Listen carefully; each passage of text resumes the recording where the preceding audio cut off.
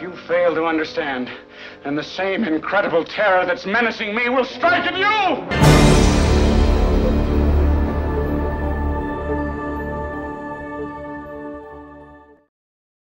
Hey guys, thanks for stopping by. I'm really happy today. I've got Mike Brown with me. Mike reached out to me a few days ago. He wanted to talk with me about his mom, who I knew quite well for a while, his mom, Rosemary, and I think we're all familiar with his story. We're going to get into a little bit of that today.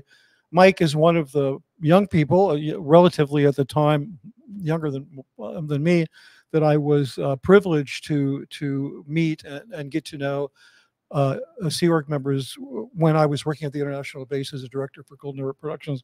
So I'm going to bring Mike in and let's make him feel really warm and welcome. Hey, Mike. Hey, Mitch. Hey, thanks for having me tonight. Yeah, hey, no problem. I really appreciate you calling me. So first of all, just tell us a little bit about who you are for those who don't know, which is a couple of people living under a rock because you've been making yourself very known lately, telling the story of how you rescued your mom. So yeah, and how we met. For sure. My mother joined Scientology when I was 10 years old. Well, she was in Scientology before that, but joined the Sea Organization. And then we moved to California. I grew up at the International Ranch for Kids. It's the International Ranch, we called it, or the Castile Canyon School, and then ended up working at Golden Era Productions for a number of years. My mother was working at the International Base working for some executives, and I was married to a makeup artist who actually was on your shoe crew. Right, somebody that I knew very well. Yeah, probably her name still is Samantha, but she's not Samantha Brown anymore. She was we call her Sam. Yeah. I should have I have a photo of her. I should have brought it in, but oh, there you go. Well, if you want to, yeah, I'll find it. Go ahead. Continue, Mike. So anyway, I ended up leaving the international base in Golden Era Productions, what Scientologists refer to as blowing.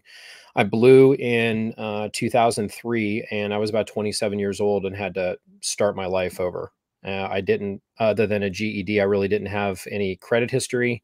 I didn't have any resume to really fall back onto because it was all of the time that I had worked for Scientology in their manufacturing divisions of Golden Era Productions or working for executives being their assistants. So it's not like I could use them as a reference moving into the world. Early on in my life, I wanted to be in the military when I was about 15 years old. And because I was in Scientology, I wasn't permitted to leave. When I was a teenager, they kept me there until I pretty much decided to stay. So when I'm now 27 years old, a little behind the power curve for usually enlisting in the military, I decided to do that. So it was kind of starting with not a whole lot. And I got myself going on that, and I've had a very successful military career. More recently, was able to reconnect with my mother. So from the point I left in 2003 up until 2021, she and I had fallen out of contact with one another because when a person leaves Scientology, they're kind of put on a bad guy list. Scientology doesn't like them and then makes their members disconnect from them because we're considered suppressive persons because we have a differing viewpoint on the way we should be living our lives. As such, I fell out of contact with Rosemary, my mother, and we weren't able to see each other. The only times that I was able to see her was at maybe a funeral for my grandmother, her mother. I saw her briefly, and other than that, there was very little interaction. In 2021, I was notified by one of my uncles that my mom was in the intensive care unit in a hospital close to the big Scientology base in Hollywood, and that she was expected to pass away. They said she had a stroke. She wasn't doing well. So I expected that would be the last time I would get a chance to see her. There was one other time that I was able to kind of see her under similar circumstances in the hospital. And that was back in 2011 when she had to have heart surgery. And I, went through all sorts of contortions. I was in Afghanistan on a deployment at the time, and my chain of command was able to let me travel back to the United States so that I could be there with her a couple days while she was in the hospital before she went back into the care of the people she was working with in the Sea organization. So in 2021, now kind of fast forwarding, now I think that this is our goodbyes, and I go out there just to see her. It's during COVID, so getting in and out of hospitals it was a lot of fun at the time. Lots of restrictions. But I find out when I went out there that she didn't have a stroke. She was just very badly dehydrated and had pneumonia. She didn't really receive follow-up care while working in Scientology for her heart condition, and had pretty much been worked almost to death. We were expecting her to pass away. She was in and out of the intensive care unit for about 45 days. During this time, she was still working for Scientology, in that they had complete control of her her legal affairs, like they were her powers of attorney, and I didn't really have any rights or ability to help her, and she wasn't in the mindset of thinking that she wanted to leave. So she was eventually placed in hospice in Glendale, and when she was in hospice, had been able to get like a Samsung tablet that was one of these Amazon Fire. Right. Yeah, one of those. And she started surfing the internet. So she's looking for all the great things that Scientology was providing to the world, as all these Sea Org members are being told. And she started to find very much the opposite of that. So she ended up sending me an email, which at first I was like, they don't have emails, and she would never write to me. I wasn't sure if I would ever hear from her again, but she started to slowly communicate with me, and I started helping her find information online where she's able to see stories that people she personally knew had shared. A good example of that is all the Jeff Hawkins sharing his story on Leah Remini's Scientology and the Aftermath with that she did with Mike Rinder. That whole series, the 3 seasons of it, she watched all of those things. Wow. She read Leah's book, and then she read Jenna Miscavige's book. And strangely enough, she actually took care of Jenna when she was young, because she was a secretary for Ronnie Miscavige. Right. So slowly she got deprogrammed. In her story, there's a lot of different abuse that she was subjected to while working for Scientology that was horrific. But when she became an elder, over the age of 65, started receiving Social Security payments, they started really collecting money from her through all sorts of illegal schemes, opening credit cards in her name, running up other people's credit cards and making her pay them back, taking money from her directly while she was working for them for services that she should have been receiving as part of their counseling as a matter of her employment. And they were just taking money because they needed the money for the week's statistics. All told, this is while she gets paid about $50 a week. Or sorry, yeah, $50 a week. That's really all they get paid. They kind of live communally, and it's, sort of this religious brotherhood, or however they think about it. But the idea is you're supposed to reap the benefits of everything Scientology is trying to offer to the world. And I really thought that she was in a location doing something that she loved, and that she was being taken care of, and she was happy doing it. And her First Amendment rights were important to me. Of course, I wanted to be in contact with her, but she was the one that decided to kind of be out of contact with me based off of the Scientology rules of disconnection. So when I slowly start finding out about all of these things that are unraveling, while she is also starting to realize that, hey, I was lied to all of these years, and finding out the truth of what actually was going on, she got to the point of watching the documentary Going Clear. There was, Wow. and then that was the thing, that was the straw that broke the camel's back. That was like, because at that point she was still convinced that L. Ron Hubbard was still good, and that all of the things that were going on were despite what he wanted. And that helped her kind of realize that this guy is in fact selling, just a bunch of lies. And now that's just being perpetrated forward, even though he's already passed. So she, at that point, would realize, like, I don't want to be here. But she's in a convalescent home, well, actually in hospice, but she's slowly starting to recover. She's now on oxygen. She's seeing a cardiologist and a pulmonologist. She's starting to get better. And if she got better to a certain point, the fear was they would move her out of that and move her back under a little bit more direct control, where she wouldn't have the freedoms to talk to me and be able to leave. Right. So long story short, and there's quite a bit of details to it, which you can find on my channel. And I've talked to, I'm sure some of your audience has already heard it, but through the help of the Aftermath Foundation and some very close friends, we were able to help her escape and got her moved out of there. She's now in a very good place, very safe, living close to me in a very upscale assisted living facility where she's being properly taken care of the way that she should be. And a lot of help, both physical and monetary, came from the Aftermath Foundation in order to help cover those expenses, because anyone who's had to deal with senior living needs, it is very expensive. And that's not something that I was financially in a position to be able to help her with. But the foundation, just without question, was instantly there to help us in every way that we needed it. So we got her there, and we were able to get her legal representation. And as soon as we started trying to have a dialogue with Scientology through the lawyers, which they refused to talk to her after many efforts that she made, they realized the extent of the crimes that they had committed, and they almost threw money back at her, like the money that they had taken, and even things that were hard to prove. Just they're almost terrified, because they know just how insidious what they were doing was. And anyway, there's a lot to that, but that is probably in a nutshell the story that I'm trying to share. And what's unique to my mother is her story, but the actual occurrence of what's happening there is being perpetrated on many other elderly. So a lot of the people I grew up with, their mothers and fathers, and my friends and people that were older than me that I worked with, are now getting older, and there is no plan in that Sea organization to take care of elderly people. Right. They're taking their money and they're working them to death. And I was fortunate enough to be able to help my mother and to reconnect with her, but there's so many other people that are not.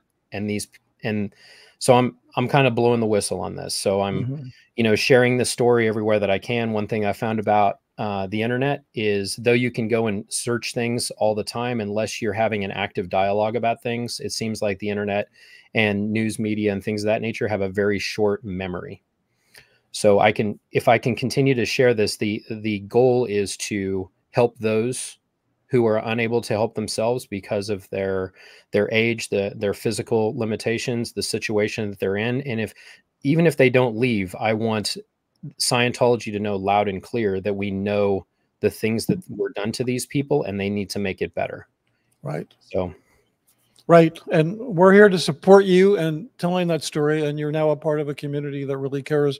You mentioned the mainstream news and so forth. And there's certain stories like this, they're never going to get the coverage, but because of the advent of YouTube and so forth, these smaller stories that are hugely important, that greatly affect people's lives, can actually get some exposure. And while we're at that, before we move on, let me just bring up, this is Mike's channel, Mike Brown. You can find him at Mike Brown 101.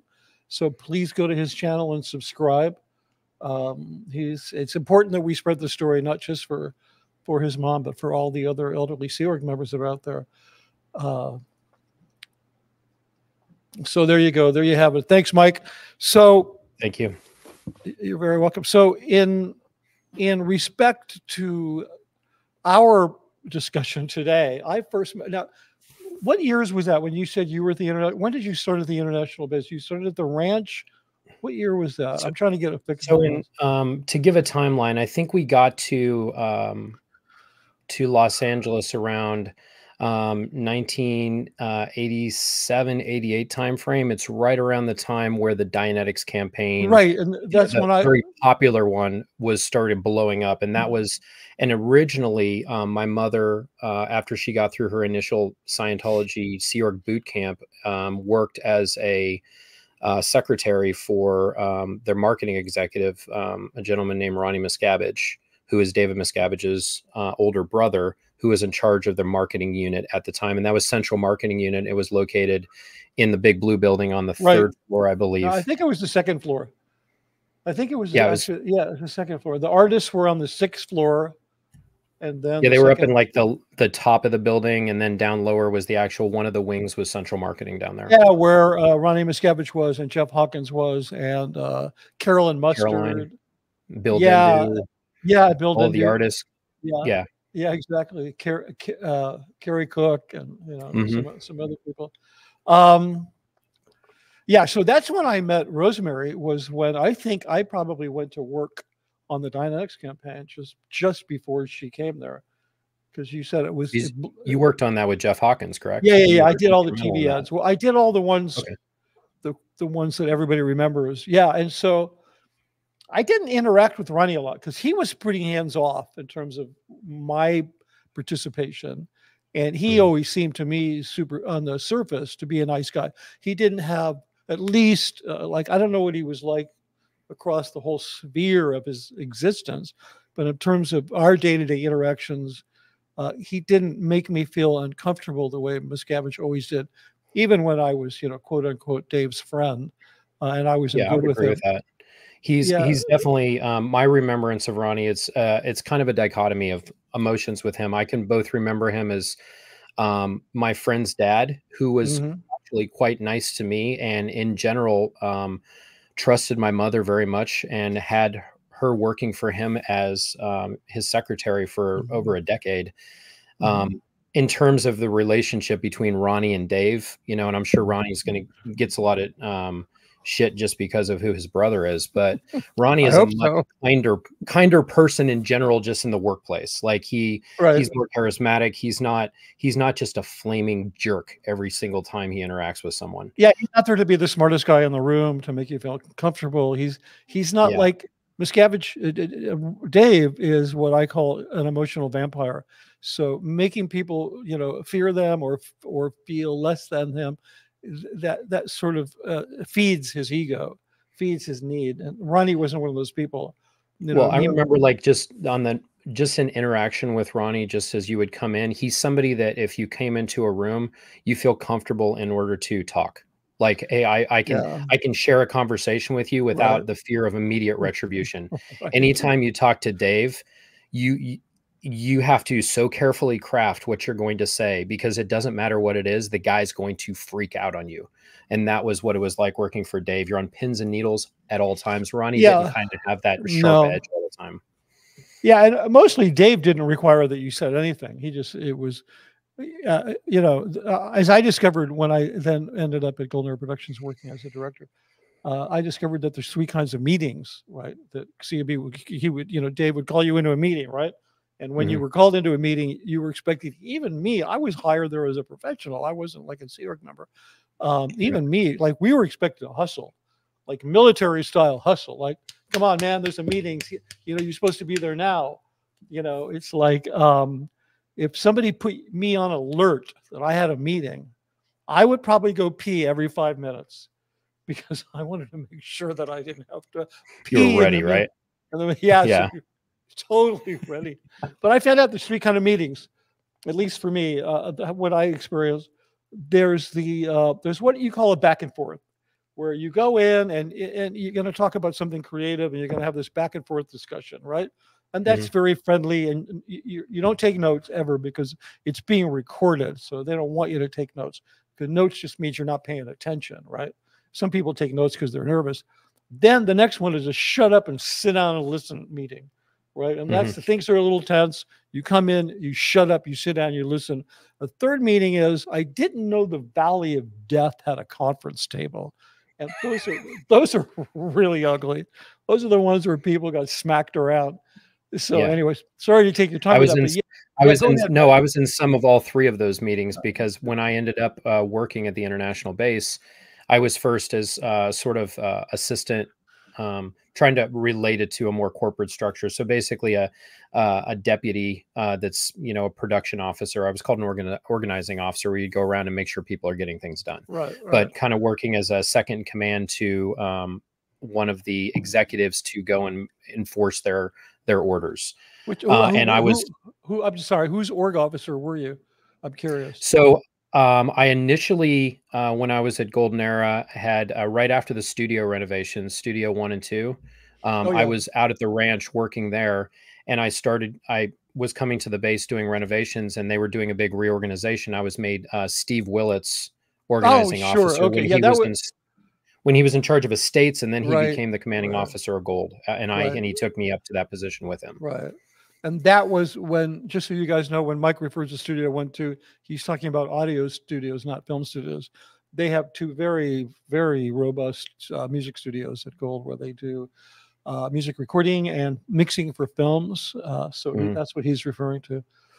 Yeah, and then the final mixes. And anyway, these studios are state of the art. I mean, most of the stuff they make is, and I'm sure some of these are probably aged out a little bit. But I bet they've updated them. But oh no, they have in Studio 1, they have a mix board built by a guy named George Massenberg, and I think there's only 4 of them in the world, and it's continuously updated. But there's guys in the music business that would literally kill to have that mix board. That thing is, it was that amazing. Stuff is, none of that stuff is aged out. I mean, what's aged out? This is a random trajectory, but it's what's aged out are the uniforms of the Class 5 orgs. Okay, those are totally aged out. The stewardess look.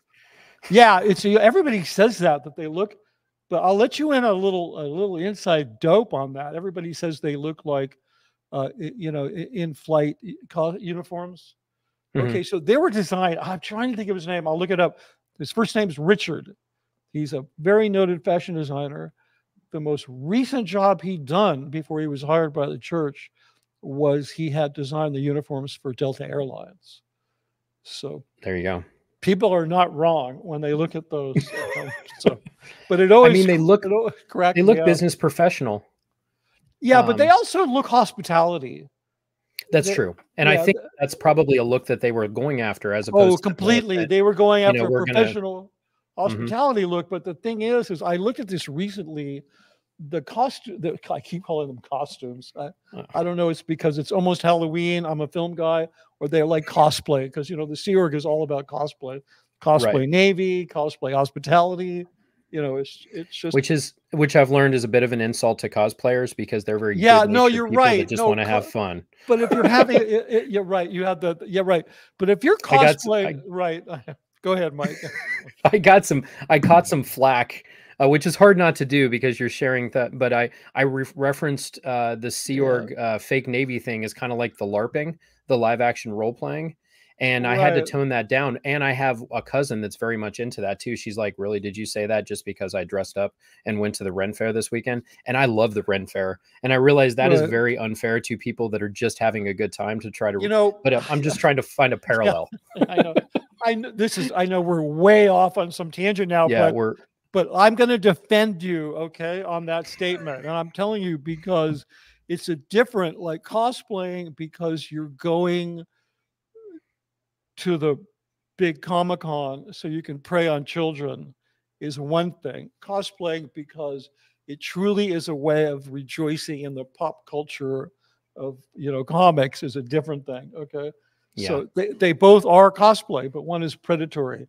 And I think we could say that what the church engages in is, let's just give it a brand new name, predatory cosplay. Okay, so there you go. At least it's differentiated.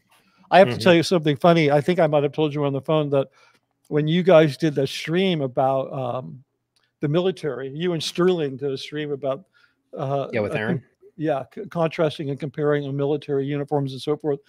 Carolyn Mustard, I was talking to her on the phone, and she said, when I first got on the Sea Org, they used to send us to the Navy surplus store to get part of our uniform. So, like that is there's that wrong in so many ways. Right there on Fountain Avenue. It was on Fountain, I think. Yeah, there was this little crappy military surplus store right next to Peter Gillam's. Down the road from the parking structure and stuff. Anyway, and they would have like just the cheapest military looking uniforms and like members only jackets with epaulets, and it was like super cheesy. Yeah, and people would buy uniforms. Yeah, just to give you some context, Fountain Avenue and so forth, where Mike's referring to, that would be like next door to the Big Blue Building. So this was in that neighborhood. Like this was their strip mall, right? The Scientology strip mall was basically vitamins, CalMag, and Navy surplus. Anyway, let's get back on.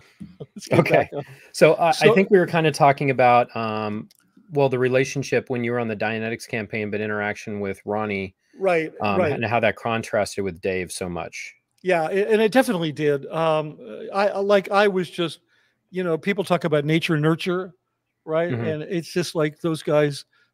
They were well. I mean, I had a brother, an older brother, who was a bit troubled, and people would say we were nothing alike. So I know what you can have siblings who are absolutely nothing alike, but you couldn't imagine two brothers being more different than Hmm. Dave and Ronnie. They were just incredibly different, from my perspective. Um, Yeah. and Rosemary, I saw her probably every day I went down there. I mean, I wasn't there every day. I would there multiple times a week for meetings or whatever, because I was doing TV ads, so I was spending time at video houses and on the set shooting. Although a lot of stuff we did was post production, because the questions ads, which were our biggest success, they were all post production. There was no shooting or anything involved. Right. Those were just made at a video house. But I would interact with Rosemary a lot, and I have to tell you, and I mentioned this to you the other day, but I really want to stress this. Rosemary was such a sweet person. She was literally the kind of person that would sort of brighten your day when you talk to her. And Hmm.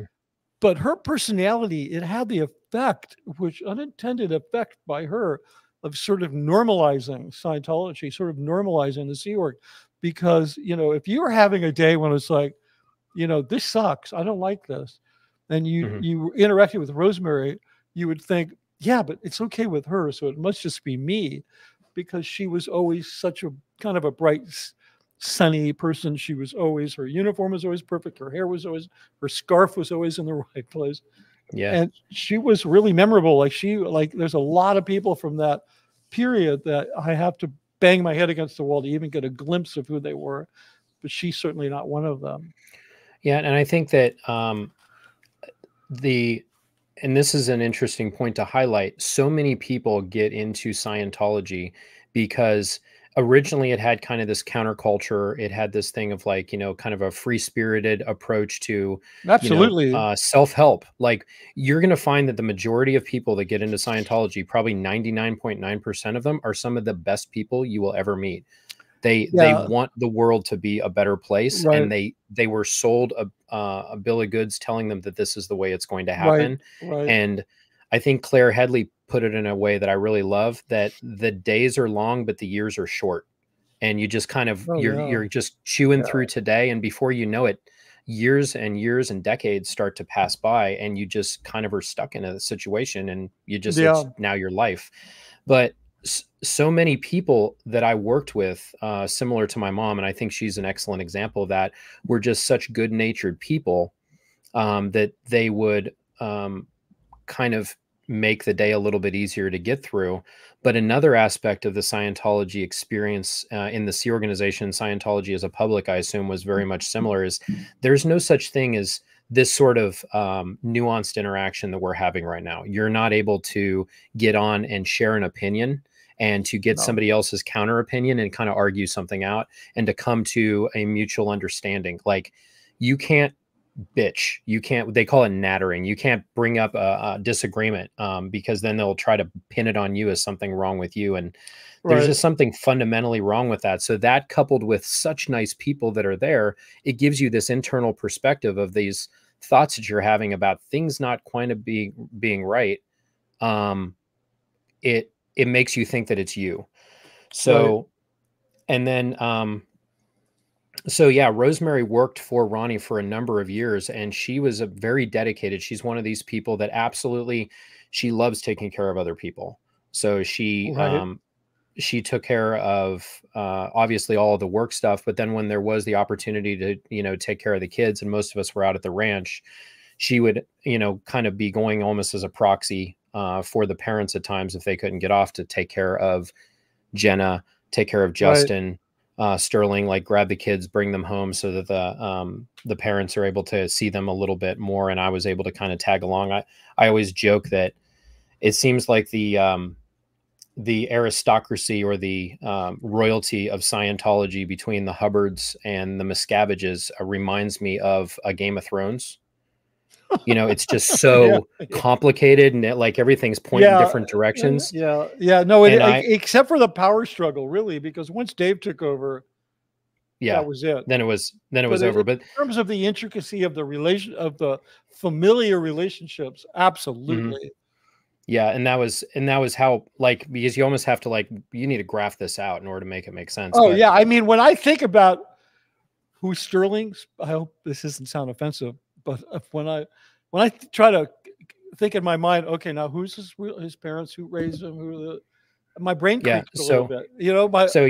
His mother's, you know, Biddy and Foster, but then he was raised by Foster and Barbara, and then, you know, Biddy and Ronnie raised Justin, his twin brother, and so he was Tompkins, Justin was Miscavige, but they're both Tompkins. Like, you got to, like, we need to. But then Jen is their half sister, anyway. Yeah, I always thought Barbara was his mom. Like, I just, until recently, I always thought that. I would have argued with you about it, because I knew them both. But when Barbara was a CS and case supervisor at the Advanced Org of Los Angeles, and the time period you're speaking about, when I met your mom, when she was working with Ronnie, Foster was kind of over that whole thing. He had, I don't remember his role, but he was definitely involved. He was in Incom.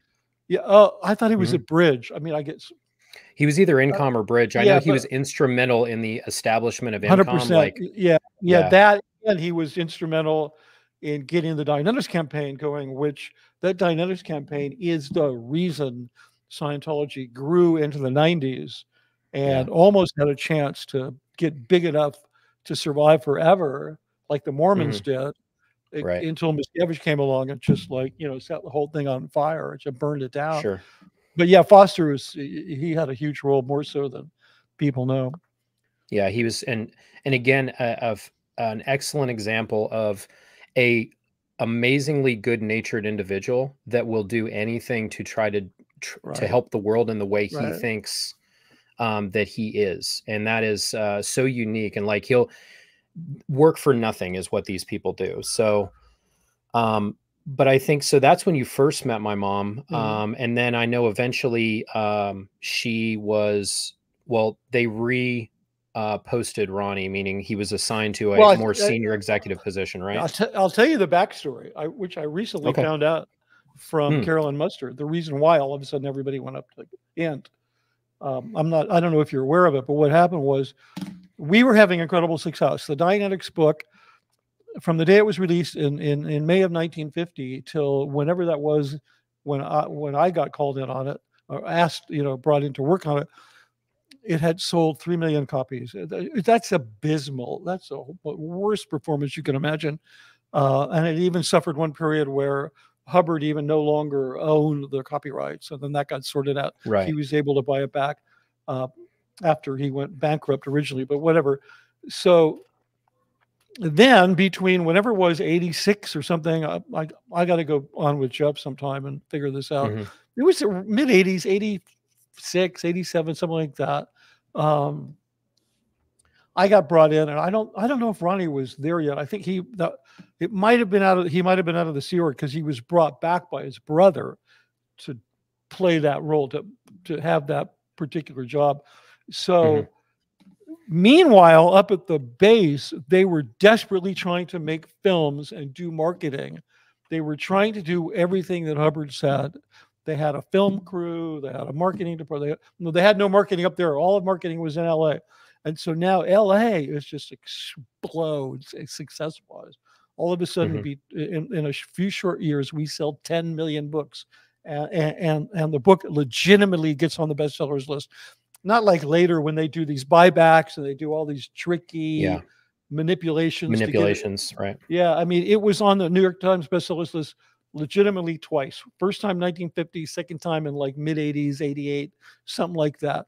And so then this, all of a sudden, Miscavige decides one day, these guys need to come to gold. They need to stop working with outside professionals like me. There was another guy named Rick Rogers who'd been a creative director at Leo Burnett, one of the biggest agencies in the world. He was a Scientologist. We had a gal who was a Scientologist named Jan Gildersleeves. She was a media buyer, and she was the one that figured out that cable was a brand new medium and that you could buy ads on it cheap and nobody Yeah. was. So And I remember Jeff talking about that and like, let's get onto this. And it was pioneering at that point, it right? was a brilliant. It was like in 3 years they sold 10 million books because they figured out you could get on cable and it was cheap and you could do ads. And the people who watch cable at 2 a.m, those are the people that are going to buy the Dynetics book. They're sitting there with their credit card on their bedstand and you know, on a bottle of scotch, and they're like miserable. So they're looking for answers. So anyway, meanwhile, up at the base, they're just sucking. Like they can't get films done. So Miscavige orders the entire marketing department up to gold. He and Marty Rathbun and who was it? It was somebody else. It was Norman Starkey. There was like this little program. We're going to make you guys into real Sea Org members. You're going to stop hiring professionals because professionals like me, they represent what they used to call external influence. You remember that, Mike? That's a really dangerous thing. External influence. Yeah, you might have a critical thought or an original thought. Like it's some dangerous shit. Yeah, or you might yeah, that is very true. Or you might be attracted to a different way of doing things than Hubbard said. So they were like, no more working with professionals. We're going to make you guys into real Sea Org members. If we need to do ads, the Gold Crew can do them. Okay, so like a year and a half later, the Gold Crew is locked up in the galley, scrubbing the grease out of the fryers because they could get nothing done. And now they come to me and start saying, hey, would you like to come up to Gold and make a film? So that's kind of what happened. That's why they all ended up there. And so then Rosemary ended up in housekeeping, right? Originally, so like she did. Yeah, not originally. So originally she ended up, because she was already working with Ronnie, and when they moved, so this is kind of to recap the way that what you said is there was a tremendous amount of success with the way that it was being done with the marketing campaign in Los Angeles. Right. And it was so successful that they had to stop doing it. Yeah, exactly. And to do something completely different. Right. Which is the dumbest shit. Like what? Like if you have something that's going right, why would you do that? But anyway, Ronnie ends up moving up to this higher level. He goes into an echelon of international management called senior executive strata. They have all these different functions like books, marketing, gross income, all these different people, and they're supposed to do analysis of these things. And they're, wear commander stripes, and they work under the executive director international, Guillaume Leserve. Right. And they're supposed to kind of have a line into all these organizations to do all these great things and make it all expand.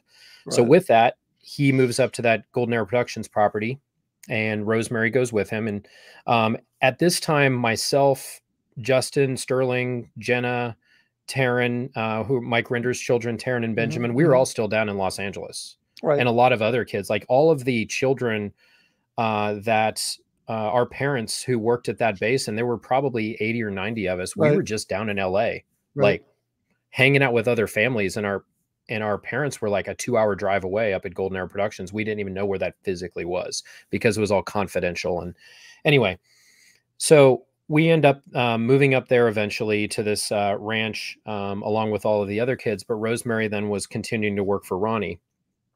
And while Ronnie was definitely different than his brother, Ronnie was in this, to kind of, and I know some people have been, probably wondering like, well, what ended up with Rosemary's situation on how things got worse. When she worked for Ronnie, he was really engaged in things which would be considered, sexual assault in the workplace, inappropriate touching and things of this nature. Now, no one knew that, but RTC, the Religious Technology Center, eventually found out about it when they were interrogating Ronnie. And then they ended up punishing Rosemary for it. And then Ronnie was probably in some degree of trouble, but he went back to his job, and Rosemary was punished. She was restricted to that base and then kind of put down into a lower job down in Golden Era Productions, working as a housekeeper. And she was in housekeeping and she would take care of the VIPs. And that's where you kind of ran into her. This was an interesting topic because I talked about this last night in terms of the relationship of this abuse. And because it's very, like, it's very emotionally charged. It's emotionally charged for me. It is for Rosemary. And she and I were talking yesterday, and I shared this with Claire and Amy on the live that they had me on yesterday.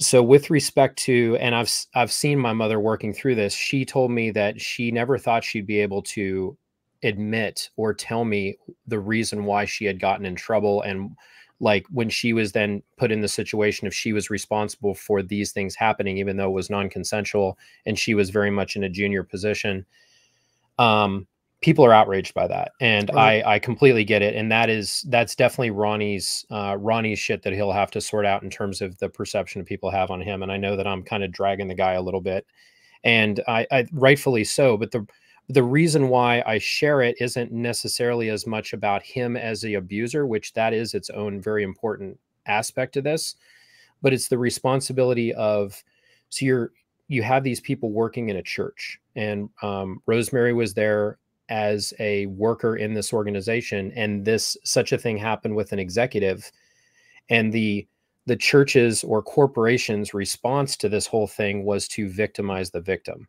Right. And that is the abuse she suffered as a result of that is in many ways way worse than what happened when it was going on, even though that I don't want to downplay that at all. Right. And this is, I kind of feel like I'm walking a fine line trying to even explain this. But, well, yeah, I mean, it's understandable because we're talking about somebody who was loved and important and important to some people, but in one part of his life made some mistakes that were damaging to other people. Correct. So it's always a difficult subject to breach.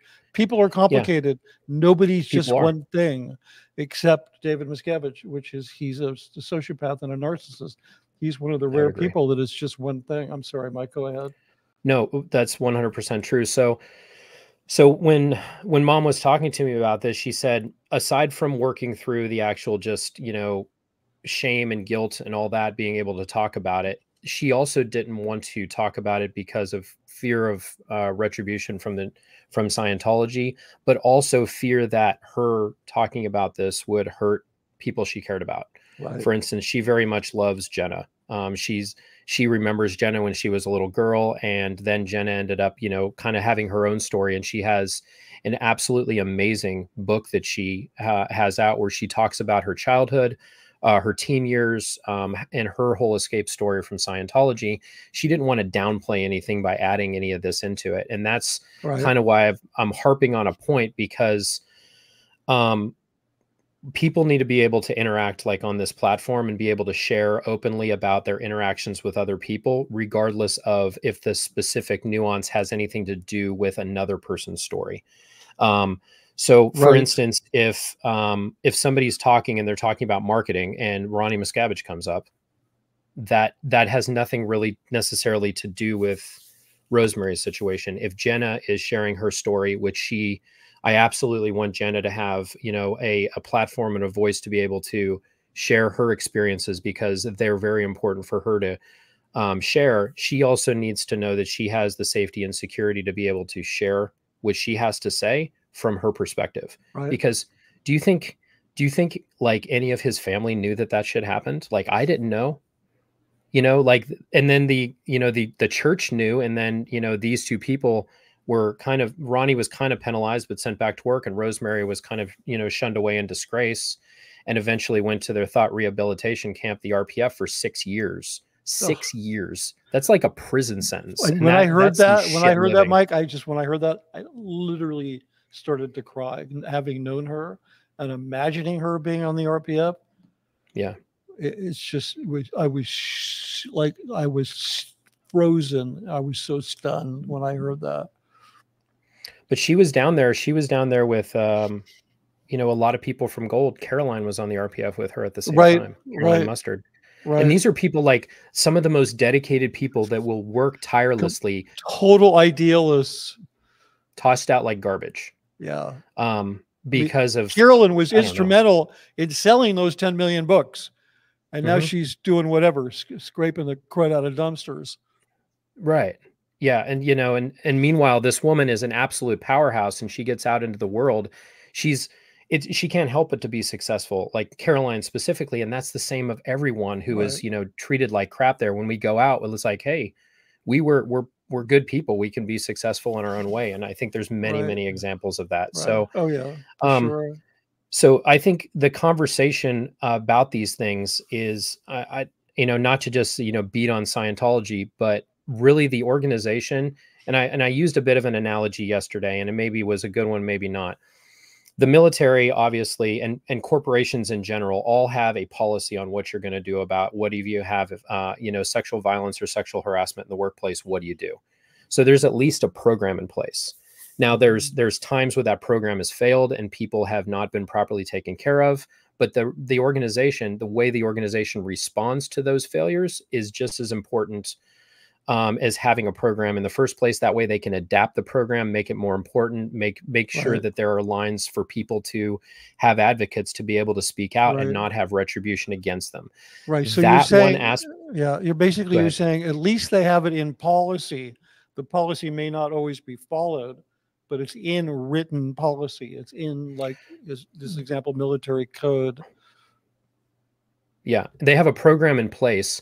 So if it's not followed and then something then happens, at least there's recourse and action, you know, and for every example where it's probably good, there's probably an example where it wasn't done properly. And you could say the same about a news corporation that has had the same sort of thing happen. If any major, I'm sure Google has a policy against what they're going to do with a lot of people that work together. And then, you know, if you have Right. something bad happen, what do you do? The Right. point is, does an organization have a plan that consists of what are we going to do to protect people in the workplace? Because they're responsible for people that work for them. They have these people like dedicating their time and being paid next to nothing and are living on their premises. Like, are they going to make sure that these programs are in place to make sure that they're safe? And if the programs are not in place, which in the C organization, they don't exist. You have the knowledge reports policies. You have some of their like, hey, if you speak out against us, you're a suppressive person. There's not a mechanism for a person No. to say, hey, this happened to me, I need help, and not fear that they're going to be in trouble as a result of it. No. Right. So, Right. so with that, we want to, the point being, people need to be able to have nuanced conversation on YouTube. They need to be able to have it and not everything be, you know, kind of chicken picked in terms of like, oh, is this a big deal? I want, you know, anyone to be able to talk about Ronnie. Does Ronnie need to own his own shit? Yes, he does. But really the point is an organization on the way that they don't care for somebody, that I think is what the problem, where the problem is persisting in the present time for a lot of people who are still there. Right. So. Yeah, it's, you know, sometimes, Mike, I think about the ending apartheid in South Africa, and when Mandela became president, they had what's called the Truth and Reconciliation Committee, where they said to people, look, if you honestly come forward and you actually divulge all of your crimes, we'll forgive you. It was controversial because there were some horrific crimes that were uncovered and people got away.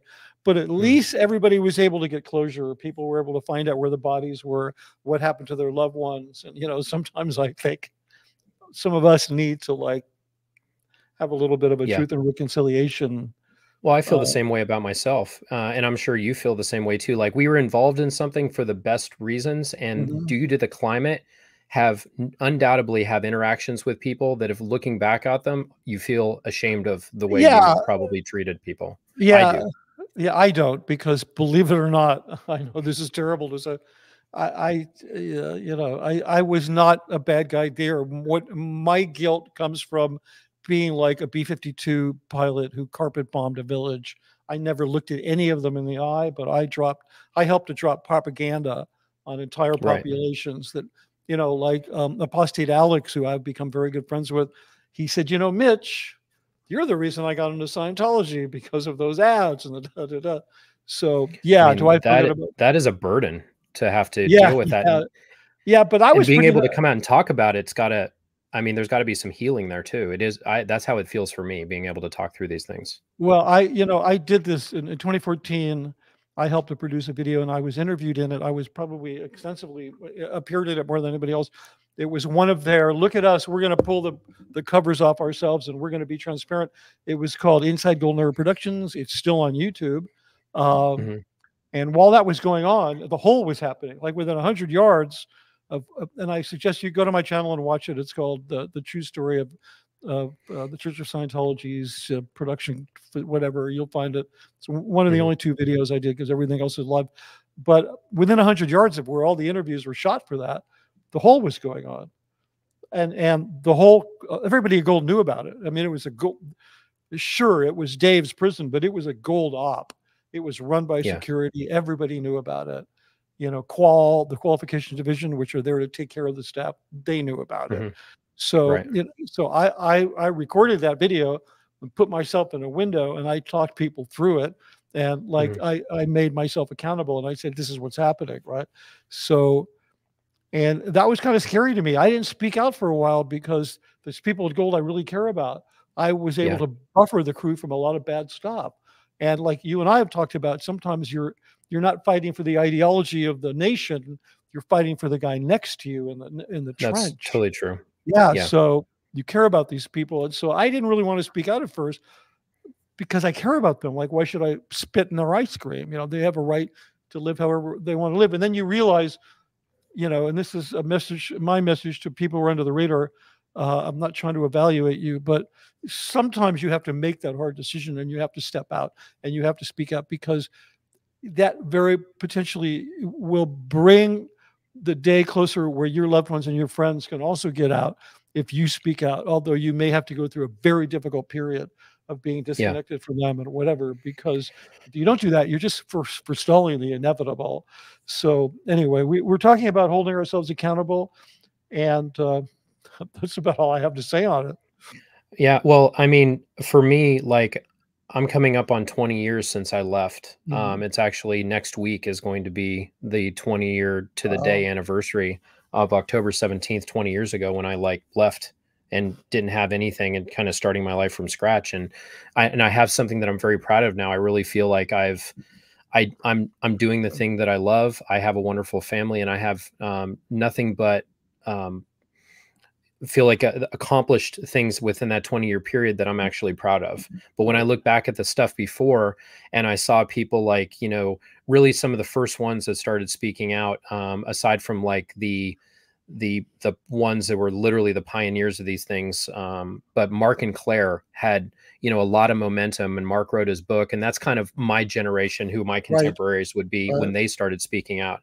And I remember as seeing these things slowly evolve, and then the Aftermath show coming out, and then Mike Render coming out. When Mike Render came out, it was like, whoa, because I knew Mike, like he was he was my friend's dad. Like I remember growing up and Mike was the executive there. And I had a similar, because the first person that actually told me that you left was Roanne.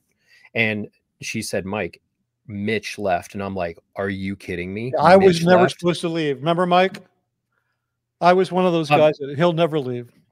Oh, I was convinced, like, you know, even though you were in this weird thing, and I know you've talked a lot about this, you couldn't be deeper in if you wanted to, but at the same time, you had a bit of they did some information control on what you were shown, but you also had unbelievable inside access to things that no one else would really have. And I remember she told me that, and I'm like, is he going to start speaking out? And she's like, I'm not sure, he might at some point. And I'm just like, oh, this is huge. So the fact you're doing that, I don't know if people understand the significance that you've had in that organization. Like you have like Mike Render knows all that OSA stuff. You know, all their marketing stuff at the same level. And the gold organizational stuff. Man. Right. It is unbelievably interesting to me. The magnitude of people like you and people like Mike Render coming out. So for me, watching these things happen, like as Mike and Leah are doing these, and I see, you know, people that I know starting to share their story, it was this pain inside of me, like, oh, I've got to speak out on this, but my mother was there. And I'm like, I'm not going to do anything that's going to speak against, even though I'm a declared suppressive person, speak against her, that's going to make her situation anything other than what she wants it to be. I literally had it in my mind that she wanted to be there, even though I knew that I couldn't stand the place. I knew she was now working down in Los Angeles. I thought that she was happy, and I couldn't have been more of an idiot to think that. Now, in hindsight, looking back, but that I feel is a lot of people are in this situation of like, I don't want to take that step to us take a step back from all this and say no, because they're scared of who they're going to lose. Their loved ones, in some respect, are very much weaponized against them in order to control the thought, because they just don't want that pain of the loss. And I think that is key. No one's sharing these thoughts. Probably a lot of people are having them. I'm not going to say everyone, because I think that I have no way to prove that, but a lot of people must be feeling and sensing the same thing. And if just more people would say, you know what, this isn't for me, I don't like what's going on, even if they still kind of believe in Scientology, but they don't believe in the bullshit that's going on with it, and just said no, I think that, you know, they might experience a time of loss, but more than likely their loved ones are going to leave too at some point. That's what I really hope, because I want other people to experience getting their families back. And it's a very hard thing to try to solve, because most of them are in this mindset of thinking that they're stuck there and that they are in the right place. And if they just had a little bit of separation from that and are able to think clearly and able to kind of, you know, think for themselves without constantly being, you know, kind of fed this line of what to think and how to think, that they'd probably make other decisions. So I agree with you. It's a hard thing to do, but I respect you very much for doing it. Yeah, and I'm excited to see what you're going to do. So yeah, I'm going to do more. Well, you know, I have a book coming out, yeah, which is almost done. We're going to try to get it out. I'm going to try to get it not just on Amazon, but into stores sometime between Thanksgiving and Christmas. And believe it or not, do you remember the film, Mike? Do you remember the sci-fi film Independence Day? Oh, absolutely. Yeah. And do you remember when the aliens were showing up? And somebody said, I think it was Jeff Goldblum said, they're using our satellites against us. Okay, well, that's us. Okay. Yeah. We are those satellites, because now we're hopping on their signal. Yeah, we're hopping. Thank you. We're hopping on their signal, because we've got me and Jeff Levin, who's done music for me, and we've got Carolyn Mustard, and we've got Carrie Cook, a very talented designer, who we all knew from the old Dianetics days and from the Int Base. She was probably the most successful designer up there. Then all of us were like working on projects where all of them are helping me with my book and with marketing, and it's like crazy. That whole team, they're jumping on. So yeah, we're getting on their signal. You know, when I finally made the decision, because, you know, for me, it was just a slow motion train wreck that was accelerated by COVID. And when I finally stopped interacting, I called Jeff. We spoke because we were dear old friends, and I hadn't talked to him in whatever long, decades. And then I called him because I wanted Mike Render's number. He got me in touch with Mike. And then I called Mike. We spoke on the phone for 3 hours, and he said, you have no idea how much power you have because of what you did for the church. You can now do it against them. But at that time, I wasn't in shape to hear it. I went home. I sat on my couch for a year and a half, and I played Overwatch. Like, literally, I did nothing but vegetate. And then I was finally able to realize that how much my path forward would be dependent on speaking out. And and I think people don't realize that. Speaking of Rowan, he mentioned Rowan. That would be L. Ron Hubbard's granddaughter, who was a good contemporary of Mike's and was a dear friend of mine. She worked in painting in the set shop, and she was always like the daughter I never wanted to have. I mean, when I got to see her, when I finally left, it was like a tearful reunion. She's such an amazing person. Yeah, she's very talented. I just had to throw that in. Sorry, but absolutely. No, she was one of the people who helped me to physically get my mother picked up from the place she was in Glendale and actually help us get to the airport and get out of LA. Right. Her and Justin, formerly Justin Miscavige, Justin Tompkins, right. Two of my closest friends in the world, and they were right there with me every step of the way. It was amazing. That's amazing. I know. Yeah. It's such a great story. I can't wait for the documentary, literally. Yeah, it's going to be good. Yeah, no, it's going to be good. I don't want to I don't want to over pump it, but anyway, yeah. So speaking of my book, I just have to do a shameless plug, and then we'll get back to our conversation. Yeah, absolutely. Yeah. So hold on a second. Let me just put this up here. So I have, where did it go? There it is. I have an Indiegogo campaign. We've met the campaign. I basically was raising money for the finishing costs of the book, and now we're continuing on to extend beyond the campaign, the target. So if you to campaign to raise funds for the marketing campaign, because it is my aim to not just get this book on Amazon, but to get it into bookstores. And that takes a little bit of doing, because you really have to convince bookstores by putting a marketing campaign behind it that it's worth them purchasing the book to put in the bookstores. And I've gotten some very serious media reaches, and that coverage will then help convince the bookstores.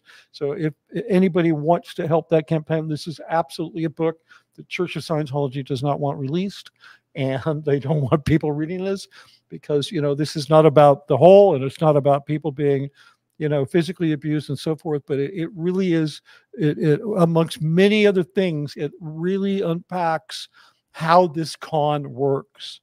You know, this organization is it's a bottomless pit of hypocrisy that manages to take people's idealism and weaponize it against them.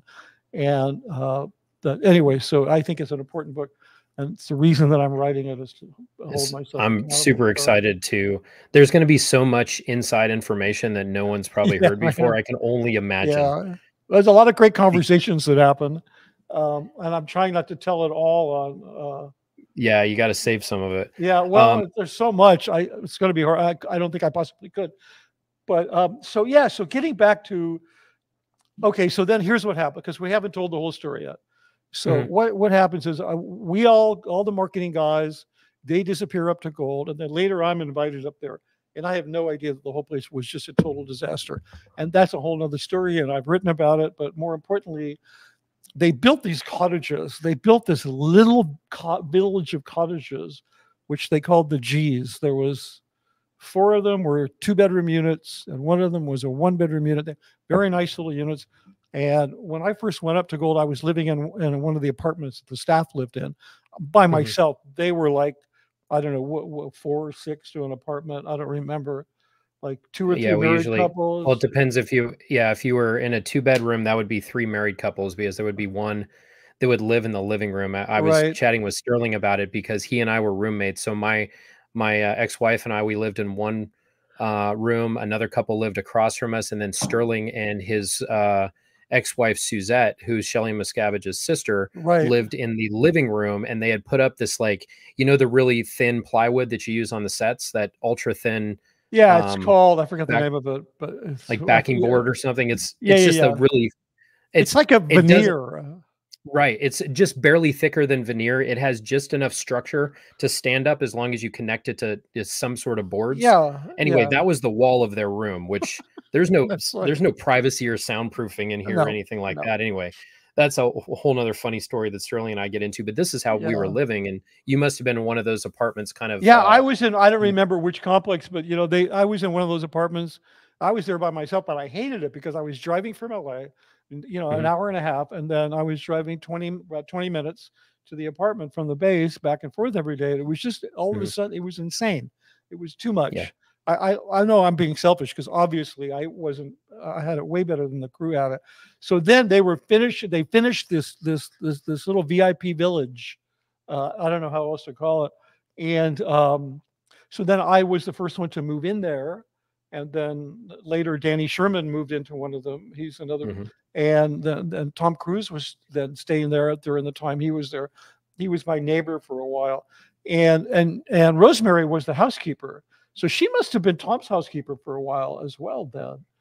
She might have been. I know she was down there for a bit. I don't know if the years where she was, because she was in charge working down there, taking care of those units for about, and this is after the thing with Ronnie happened and she got in trouble. She was then, once she was off of her restriction status that lasted several months, she was put down there as the housekeeper for them. To take care of the celebrities. And it was about a 4.5-year period. There may have been overlap there. I'd have to ask her specifically, but at some point I know that Bonneview had finished and they might have started putting Tom up there when he came. No. As soon as it was finished there. As soon as Bonneview was finished, he was gone from the G's. That we never saw. You'd hardly ever see him. And I think probably most of the time he came up, he was living up at Bonneview, because they had some really spectacular VIP quarters up there. Just stuff that's just over the top. Yeah. But so I would see Rosemary all the time because she was my housekeeper. And that seemed to be a pretty decent job, because, you know, you're down there, you're all by yourself. She's working up. There's nobody ordering you around, and you're just taking care of these units. And you know, you have to do some laundry and stuff, but they all had washers and dryers in them, so it was really easy to, you know, the job was easy. So yeah, she was just this pleasant person that was like the housekeeper. I'd known her from LA, and when she was Ronnie's secretary, and now she was the housekeeper, and it just all seemed so normal. And when you talked about there was some information control on my end, that was definitely like Rosemary going to the RPF, all that kind of stuff would be in that dossier of information control that I was kept from. Because at one point, you know, you're just said, hey, she's reassigned to somewhere else is probably what you're told. And then someone else is put in there to take care of you guys. And you're busy anyway. So it's not like you have a lot of time to think about it. Yeah, you don't. You absolutely don't. You're pinned down, man. It's just like the bullets are flying right over your head. You have deadlines. You need to focus on what you're doing. You're not thinking about. She's told me a lot of stories about both taking care of you. I remember you would be up there. Yeah. Well, you would be up there sometimes, and you would be because they didn't only use you as a director. Sometimes they would have you writing scripts and treatments and all sorts of stuff. Right. I think you would be doing that sometimes. She would take care of Danny Sherman, and he was constantly going back and forth between whatever that biography project is, and then, you know, writing whatever these Ron mags were and the events. And I always remember Danny as sort of like the friendly uncle that everybody, it was kind of a little bit eccentric.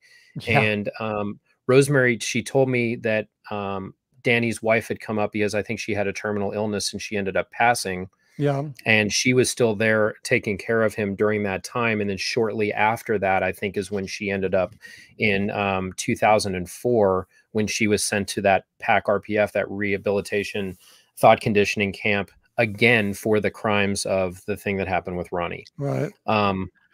But yeah, so my memory of Danny and her memory of Danny was, you know, similar to, you know, Mitch, just kind of this good-natured guy. Danny was always kind of his own eccentric self. Yeah. But yeah, I guess that changed a little over time.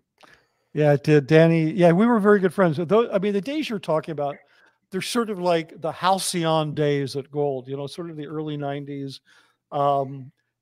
Dave was successful. I think, like, I didn't know it. I came up around January, February 1990, right around the time that he had, you know, beat the crap out of Mark Fisher in the garage.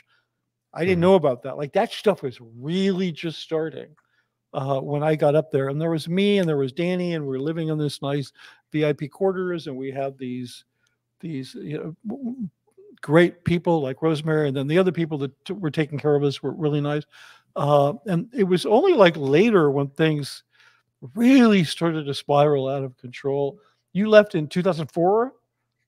So I left in late 2003, and then Rosemary and then, you know, I think Ronnie and Biddy at this point were already gone in 2003. They had left the Sea Org. But then in 2004, there was like a mass exodus where they kicked people off of that international base in Golden Arrow Productions, and she got swept up in all of that. Right. And they sent them to RPF in LA, right? Yeah. Or they just like kicked them out on the street. Some people. Some people, they just offloaded them, as they say. What a wonderful term. You know, you can they really call it beaching. Beaching. Or are you talking the RPF? Yeah. No. I'm saying offload. Like they have a procedure where you can be fitness boarded out, which they refer to as offloading, right? They do. Yeah. I mean, beaching. I think that's sort of the slang. A naval, the naval term for it. Like they're going to throw you on a beach, like on a deserted island, and just leave you there. Yeah, I think it comes from the ship.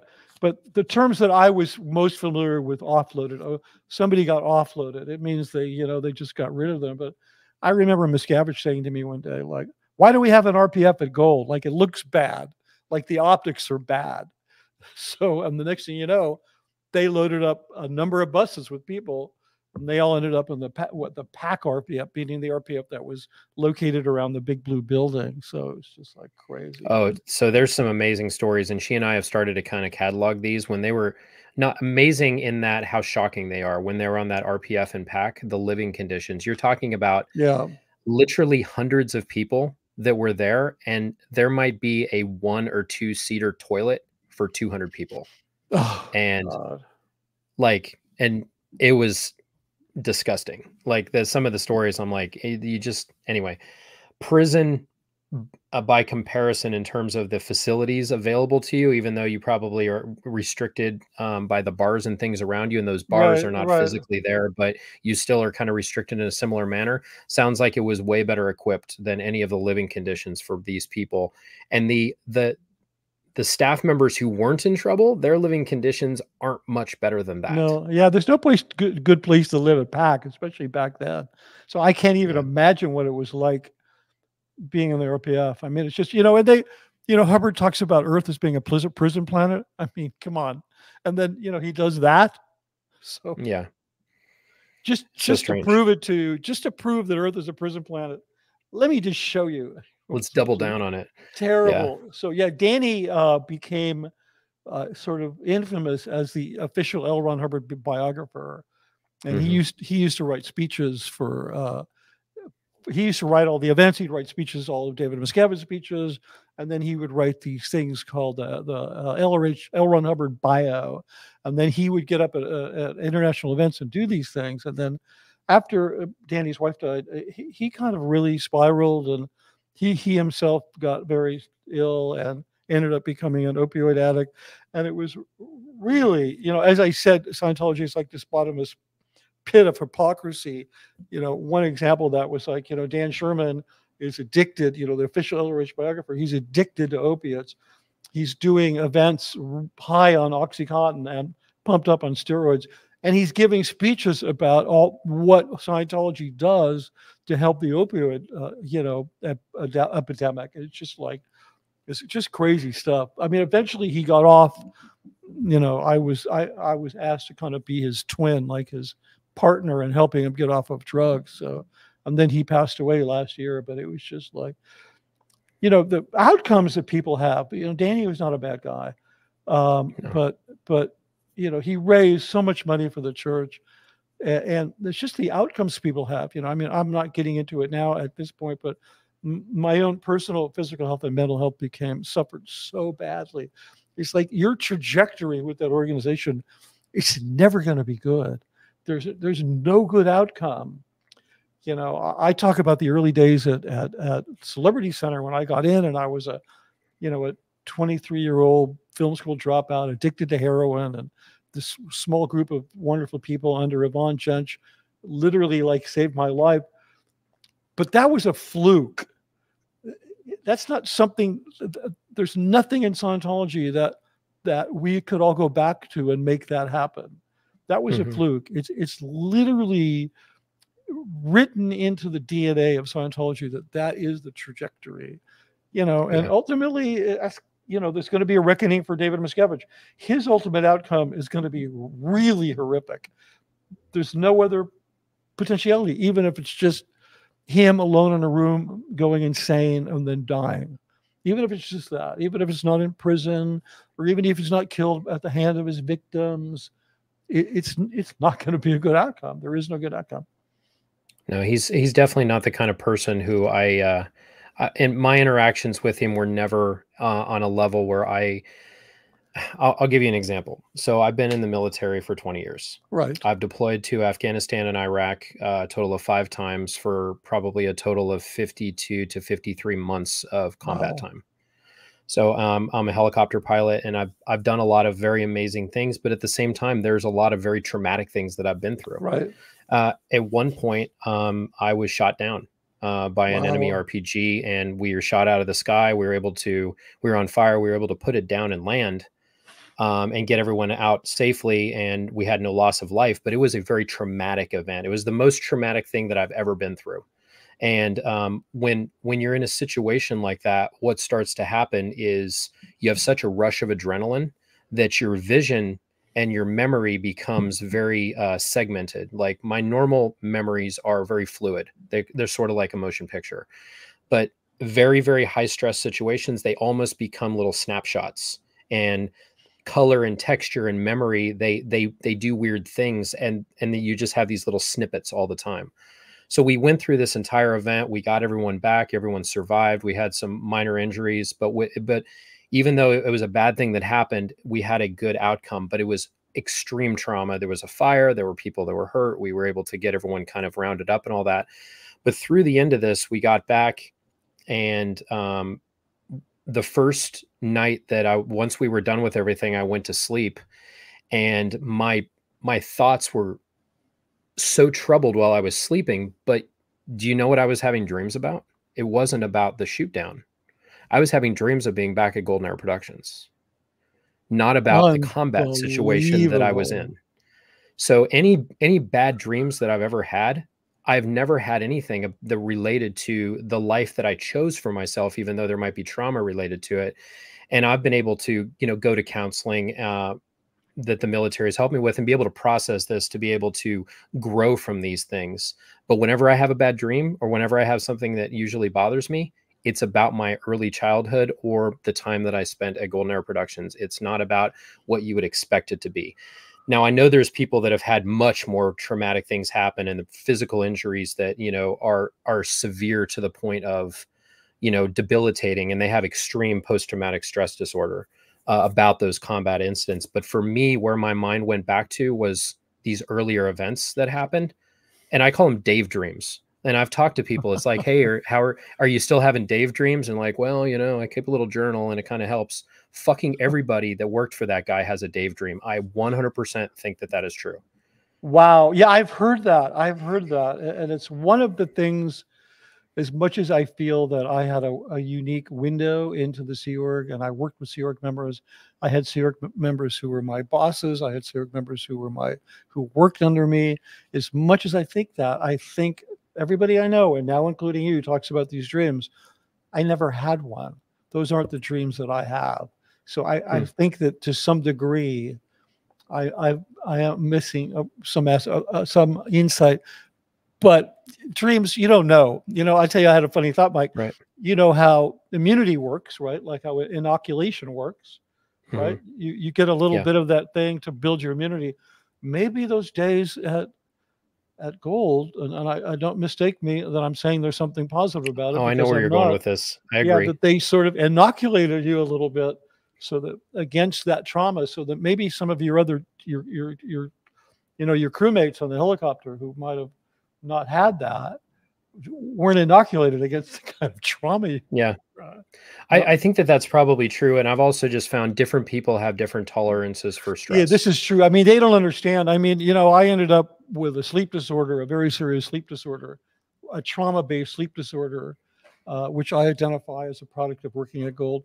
And a lot of service people who were young and fit came back from Iraq, came back from combat with this same kind of sleep disorder. And it's 100% trauma-based. So, but not everybody gets it. It really depends on a lot of things. It's just, not everybody who smokes gets lung cancer. I mean, it's just like, right. There's got to be genetic components. There's just, everybody's different. Yeah. So, but for me, the endeavor of being in the military has been the most physically demanding thing that I've ever done.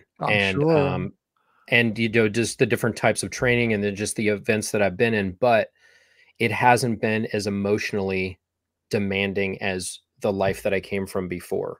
So in many respects, the hardest thing for people to overcome is their mental blocks. And those things are the harder barriers than the physical, because if you're out of shape, or if you're struggling to do certain things, if you do it for long enough, your body gets into shape. And as long as you're mentally going after it, your body will get there. In some instances that doesn't work for everybody, but when you're in that situation, your body kind of adapts. It's an organism that is able to change based off of the situation it finds itself in. But mentally is the biggest thing to get after. So when I was already, I went into it with the thing thinking that the military is, in terms of some of these situations of like somebody yelling at you, is like, that's not that bad. This is like, hey, these are rookie numbers. You're going to have to pump these numbers up a little bit. That whole thing is like, hey, and then I can see some people around me, they're like this. And I'm like, okay, maybe it'll get a little bit worse. And there were things that were very, very hard, but the mental aspect of it for me, I think I was already expecting something I was expecting it to be way worse than it actually was, but then I just had to meet the physical portion of it, which is the easier of the two, I would say. Well, I would think also in the military, you're not being gaslit. No, it is the military, and it's a different kind of conditioning. It is not for everybody. I'm going to tell you right now. And it is an organization which has a very specific mission, and they there's qualification things like if you have flat feet, you can't be in the military. If you have certain physical limitations, if you have certain mental limitations, they just won't take you. So, but they it's also very much a meritocracy. Like if you work hard and you put it in, and again, different people will have different experiences, but from my experience, you put in the hard work and you put forward the effort and you do the best that you can do at something, and the majority of the time that's going to work out for you, and you're going to move up at a very steady rate. You'll never be rich off of being in military or, you know, kind of a public service kind of thing, but you can live well and you can raise a family and you can have the life that you want to if it's right for you. And for a lot of people, it's not the right thing for them, but for me, it was. And a lot of people get very valuable training that then oh, absolutely. Yeah, is highly paid. They have high earning jobs in the private sector. For me, for me, I decided, hey, I'm going to make a career out of this. It was something that I wanted to do, and it gave me the opportunity to do something that I love. But a lot of people will do service, and they'll do whatever their initial enlistment is, and they'll get that job. They'll get that on the job training. They'll then be able to move into the private sector and be very successful doing. Yeah, I mean, I know more than one helicopter pilot who works in Hollywood doing motion picture aviation. They're making good money, and you know they're military trained, so. Which actually, it's expensive to learn how to fly a helicopter, and like to have somebody do it for you, and then for them to pay you, it's like, well, I'm kind of, I'm doing what I love, and you're paying me to do it, so I'm going to say yes. Yeah, so, I mean, I used to fly with one guy who specifically went into the forestry service to be trained as a helicopter pilot because he wanted a job in the film business. So, you know, that's absolutely, that does happen. But you know, he did his service; it's totally legit. So yeah, anyway, people love seeing pictures. So, I have a picture of Sam here from the old days. I thought you might like to see it, or maybe you wouldn't, I don't know, but, yeah, it was a lifetime ago. Yeah. And that's okay. This is Sam. This is Sam on the left. Now, the reason this looks period is because we were shooting a film within a film. If you can look in the background and you can see this person wearing a blue t-shirt. So that's off the set, but these are costumes. We were actually, she was playing a makeup artist in a period film that was supposed to take place in the 40s. So, interesting. So at least now you can everybody can put a face to it. And this was, you know, I have very little pictures from all of my years in Scientology because of the security. They really clamped down. You had to get rid of all photos. They confiscated everything. I have very little, but I did manage to get this picture of Danny while he was still alive having breakfast at my house. And that's on the left, that's Fleur. I think her last name was Thomason. I don't know. Yeah, absolutely. That's Lou's sister, right? Remember her? Yes, Lou, Dave's girlfriend, that would be her sister. And that other person is Danny's partner. So there's Dan. And there you go. Now you can put something to that. I have so little, it's amazing. So, but I think that pretty much, I think we've covered. Oh, we really have. I've enjoyed this conversation, Mitch. Yeah, I really me too. Having me on. It's my pleasure. Anytime you want to, I may think of some other things I want to ask you.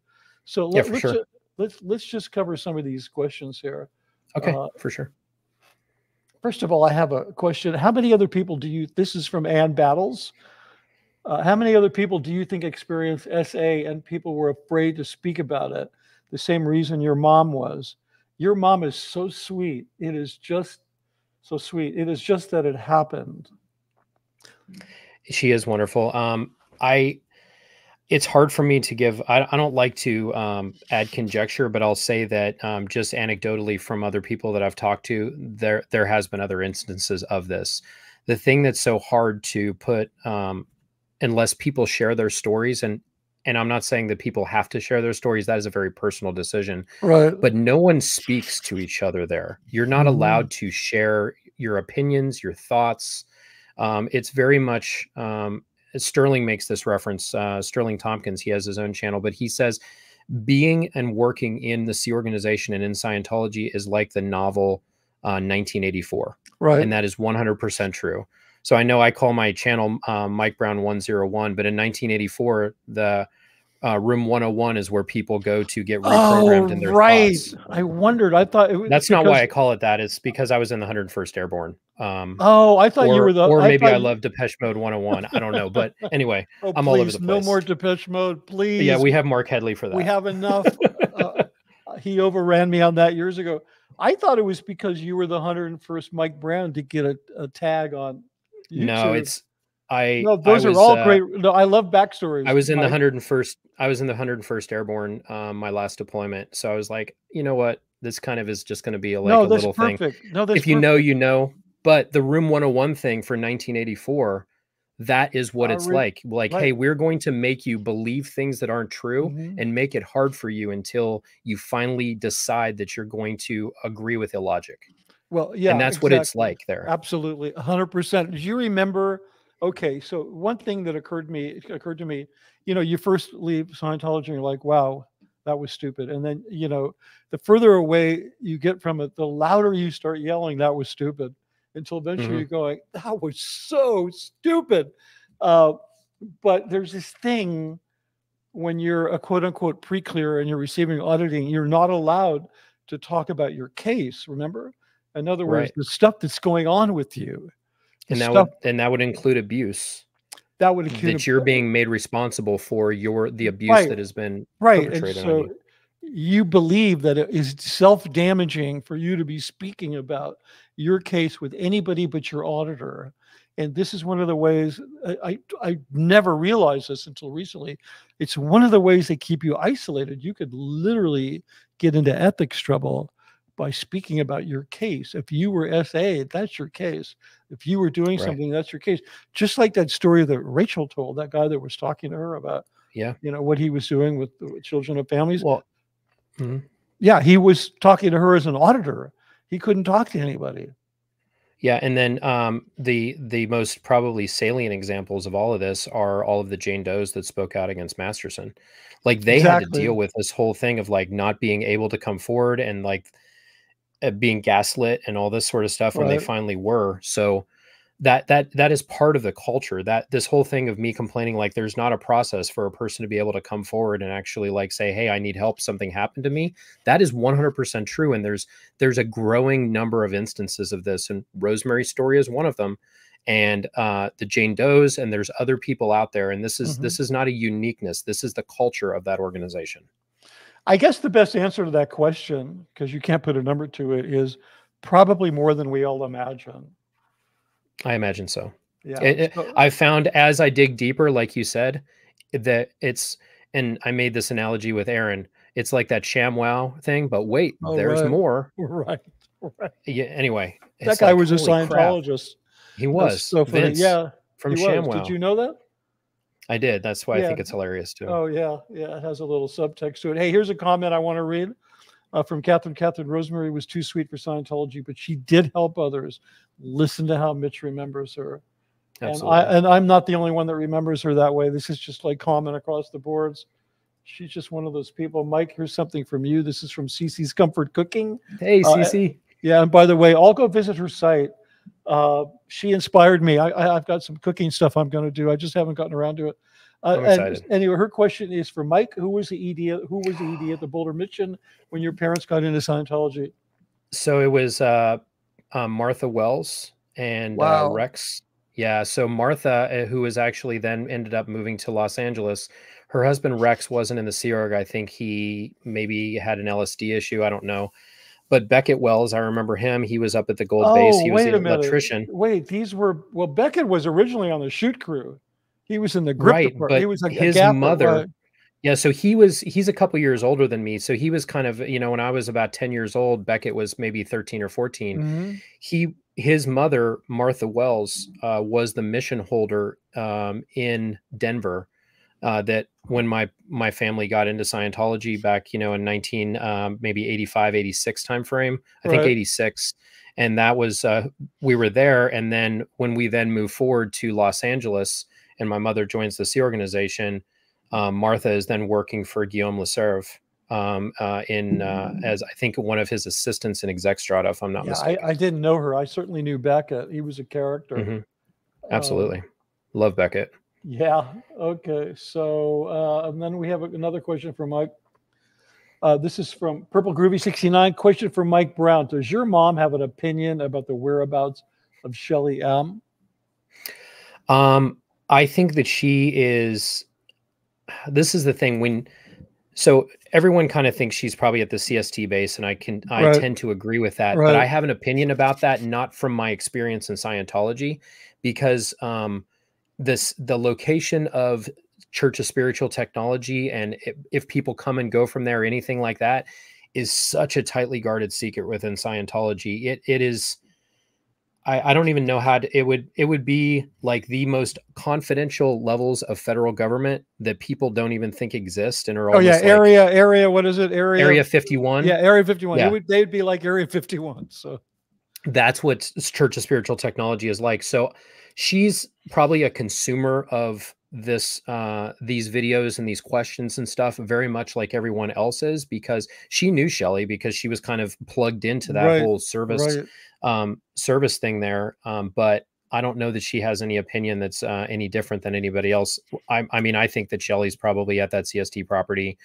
Yeah, I have no doubt. I being kept happy as best they can. Well, yeah, I ran into her in 2008 in Redlands, which, you know, was on the way to the base. It's where, you know, you'd stop to have lunch. And Yeah. if you drive the only road south from Redlands, from that CST base up in Big Bear, you can end up at Redlands. Redlands is a nice place to go to shop and have lunch and stuff. And I ran into her there. I didn't know she was missing yet. She'd been gone for 3 years. But, you know, like we talked about when Rosemary went to the RBF, people come and go for years, and you're like, oh, they got reassigned. They went to open up Russia or some other little country or a little country. Yeah. So yeah, it's I have no doubt that she's up there. It's just I have to wonder, Mitch, the chances of you running into her.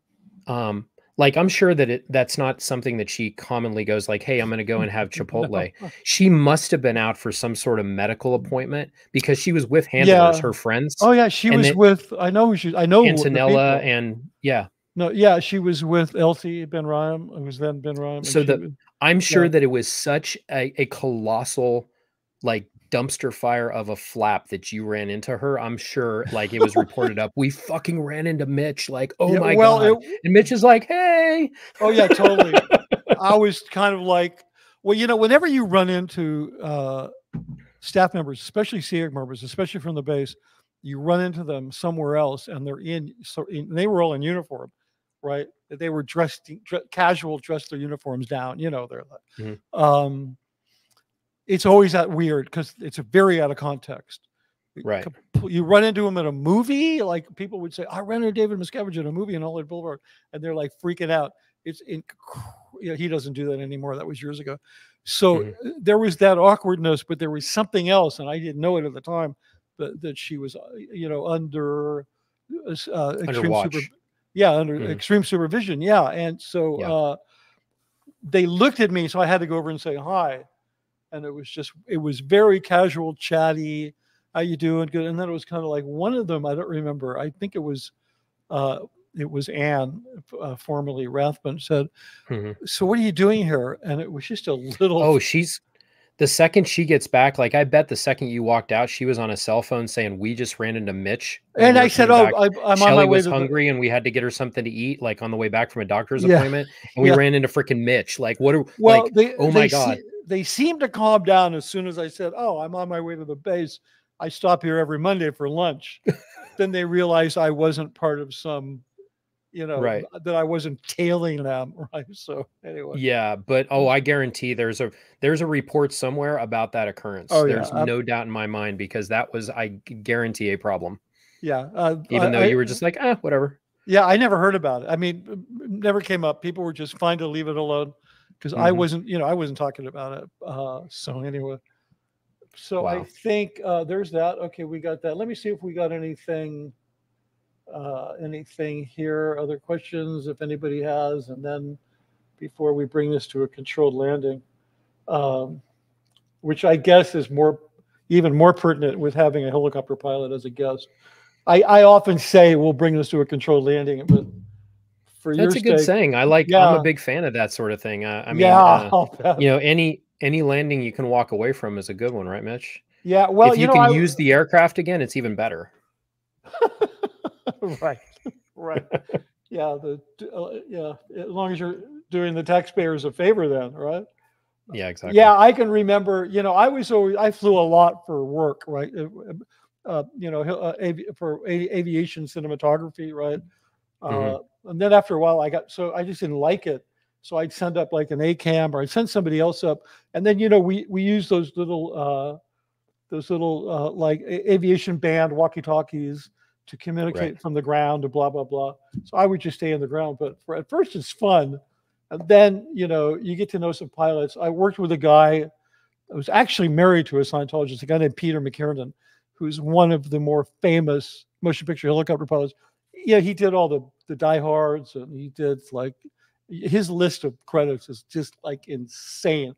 Hmm. And I learned a very important lesson from Peter.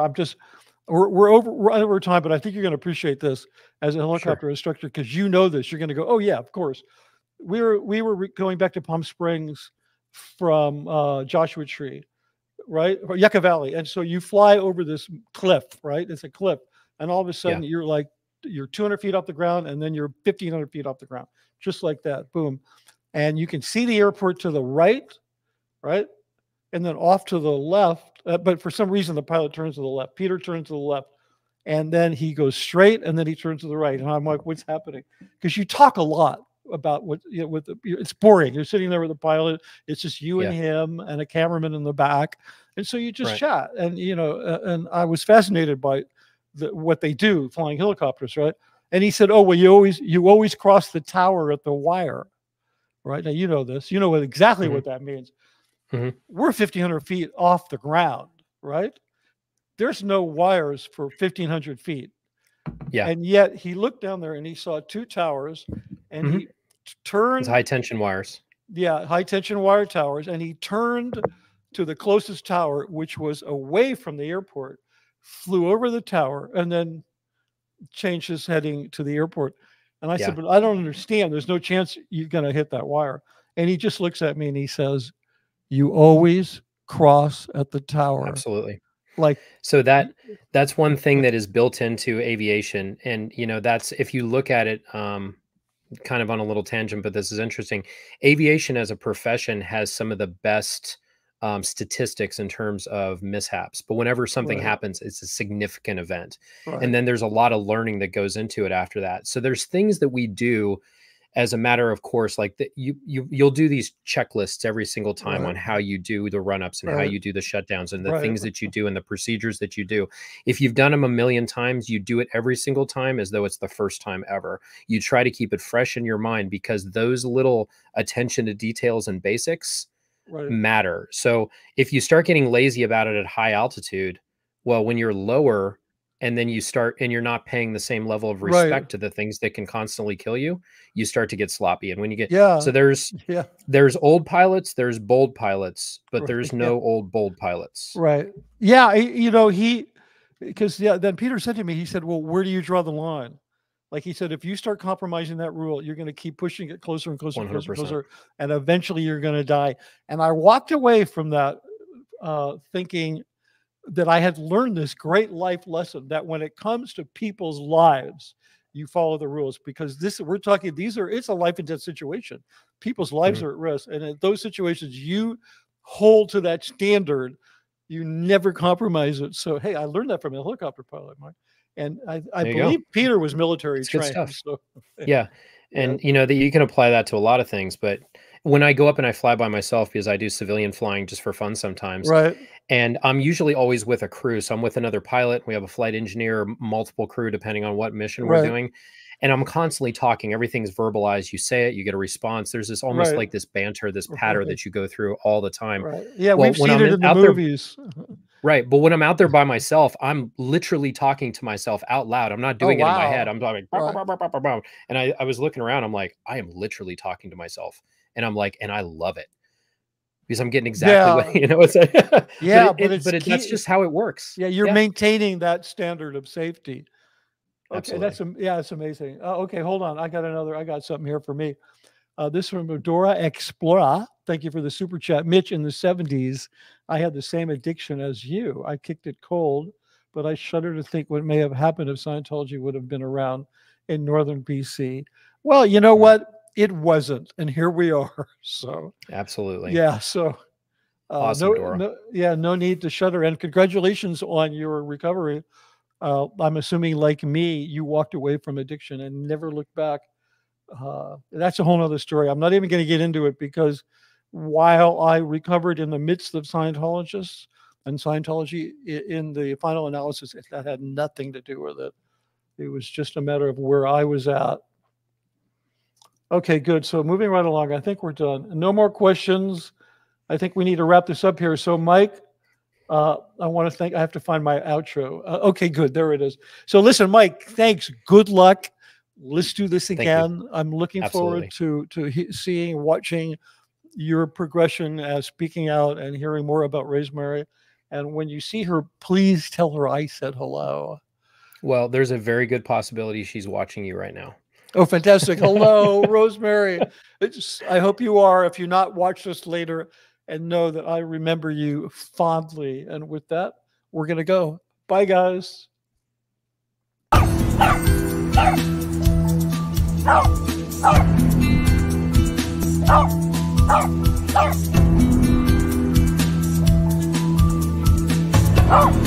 Oh!